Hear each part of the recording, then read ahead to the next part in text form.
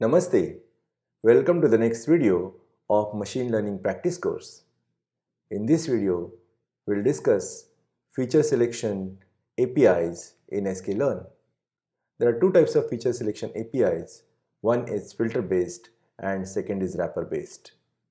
Sometimes in real-world dataset, all features do not contribute well enough towards fitting a model. The features that do not contribute significantly can be removed. It leads to decrease in size of the dataset and hence the computational cost of fitting a model. sklearn.feature_selection module provides many APIs to accomplish this task. These are some of the classes provided in the feature_selection module: variance threshold, select k-best, select percentile, get generic univariate select, then RFE, which is recursive feature elimination with cross validation, select from model, and sequential feature selector. There are some more feature selectors based on trees and kernels, which will be covered in later weeks when we study kernels and trees. The first four feature selection methods are basically the filter methods. The variance threshold, select k-best, select percentile, and generic univariate select are filter-based feature selection method. Whereas the other four methods on the right hand side, which is recursive feature elimination with cross validation, select from model, and sequential feature selector are wrapper based methods. Let's look at filter based feature selection methods. So the first one is variance threshold, which removes feature with low variance. What happens sometimes is in a feature column or in a single feature, all values are very close to each other, or they are like a single value. So such features have very low variance and therefore it is not so useful in training. So what variance threshold does is it removes all features with variance below a certain threshold. And this variance threshold is provided by the user as an argument. So by default, it removes a feature which has the same value, that is zero variance. The univariate feature selection selects features based on univariate statistical test. There are three APIs for univariate feature selection: select k-best, select percentile, and generic univariate select. The select k-best removes all but the k highest scoring feature. Select percentile removes all but a user specified highest scoring percentage of features. And generic univariate select performs univariate feature selection with a configurable strategy, which can be found via hyperparameter search. sklearn provides one more class of univariate feature selection methods that work on common univariate statistical tests for each feature. There is select FPR that selects features based on a false positive rate test. Then there is select FDR that selects features based on an estimated false discovery rate.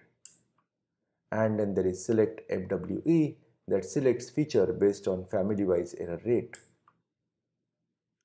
Let's look at univariate scoring functions. So each univariate feature selection requires a scoring function to score each feature. There are three classes of scoring functions that are provided in sklearn feature_selection module. The first one is mutual information, second one is chisquare, and the third one is f-statistics. Mutual information and f-statistics can be used in both classification and regression problem.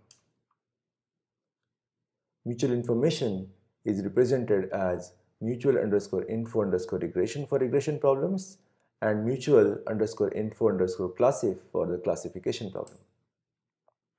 Naive statistics is represented as f underscore regression for regression problems and f underscore classif for classification problems.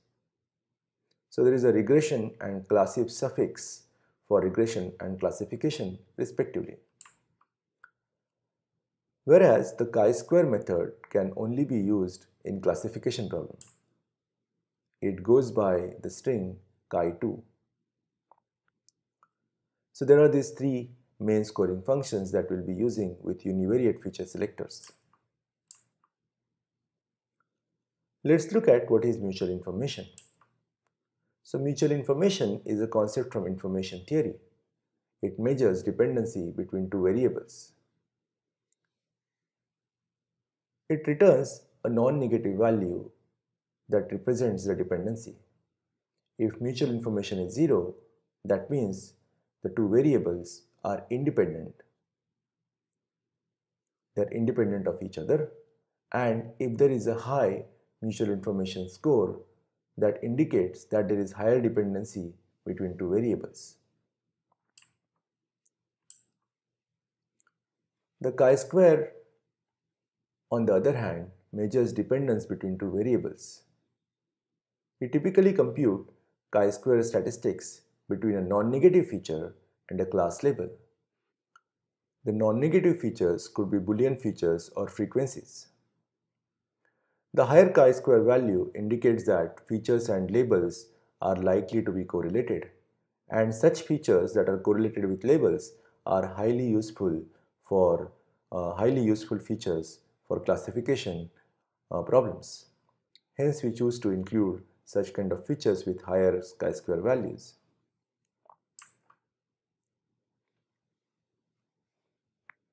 So mutual information and chi-square feature selection is recommended for sparse data.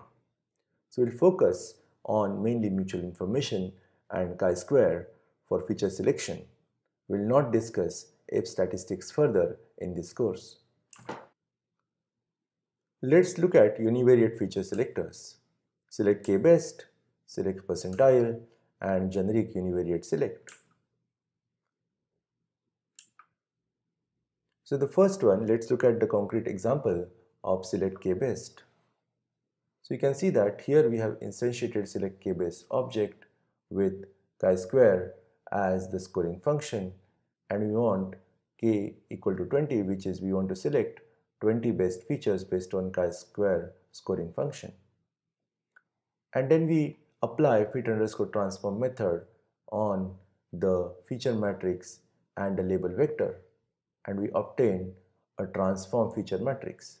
So this one selects 20 best features based on chi-square scoring function. This is a small code snippet for select percentile. We instantiate object of select percentile class, specify chi-square as a scoring function, and specify that we want top 20% features. And we apply fit underscore transform with feature matrix and label vector as arguments to obtain a transform feature matrix. So this code snippets selects top 20 percentile best features based on chi-square scoring function. We can specify the same thing as select k-best with generic univariate select. Here we instantiate an object of generic univariate select with chi-square as a scoring function, the mode as k-best mode, and the parameter is 20. So this is the parameter of the k-best method, which will help us select 20 best features. Then we apply fit underscore transform method on the feature matrix and the label vector to obtain a transform feature matrix. So this code snippet selects 20 best feature based on chi-square scoring function, just like the select k-best, and these are two equivalent ways of specifying the same things. So in generic univariate select, we can use other modes like percentile, which is the default mode in generic univariate select. Then there is k_best, or you can use FPR, FDR, and FWE. So these are some of the modes that we discussed in the earlier slides.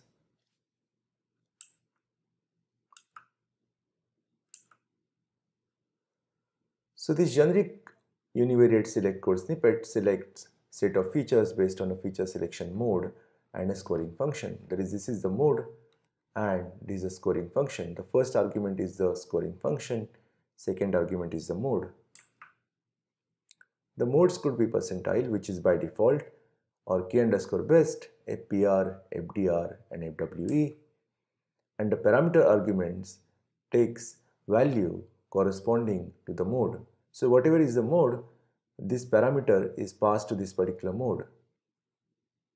And then this parameter in this mode is used to calculate the best possible features.